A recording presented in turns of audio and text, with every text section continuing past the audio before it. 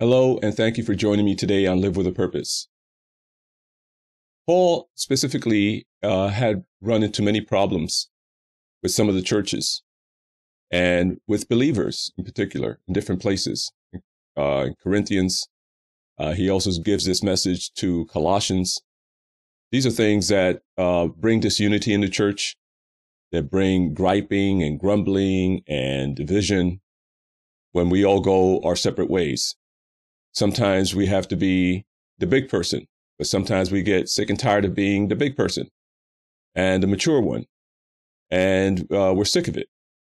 And we let out things maybe that we should not let out, things that we say, things that we do. Paul is warning us to be mindful that we're supposed to be humble and meek. Now, that doesn't mean that we need to be pushovers either. God's work needs to go forward.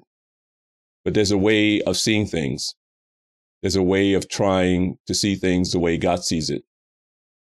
Today in the book of Colossians, chapter 3, verses 12 to 14, it says, "Put on then as God's chosen ones, holy and beloved, compassionate hearts, kindness, humility, meekness, and patience, bearing with one another, and if one has a complaint against another, forgiving each other. As the Lord has forgiven you, so you must also forgive. And above all these things, put on love, which binds everything together in perfect harmony." Above all the griping, above all the nonsense, above all the garbage and the stuff sometimes that we have to take and the things we're sick of, Paul says, have this mindset. Put on love. And the love, it's not the kind of love that we have, because our love sometimes wanes. We love somebody today and tomorrow we don't love them so much. We try to tolerate them. But that's not the kind of love that Paul is talking about. He's talking about God's love.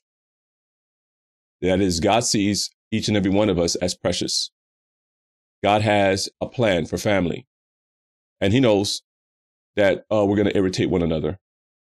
He knows that we're not perfect. So he's wanting us to focus on his plan and that he can change things around, and that sometimes he's working. Not to give up. Keep going. Don't let someone else's flaws, someone else's problems, someone else's irritation take you off track. We have to focus. We can easily speak out and just go all out and let it out. That's easy. But it's harder to then think and say, Lord, please help me. I don't want to get distracted. I'm on the right road here. I know this is going to take me way off.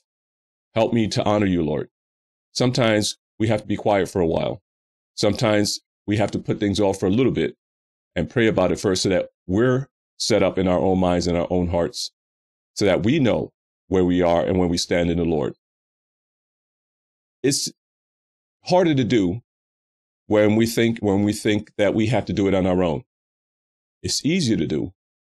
The more we practice it in the Lord, the more we try to let the Lord lead, let the Holy Spirit work in us, not thinking about how I'm being maligned, about how I'm being abused, or talked about.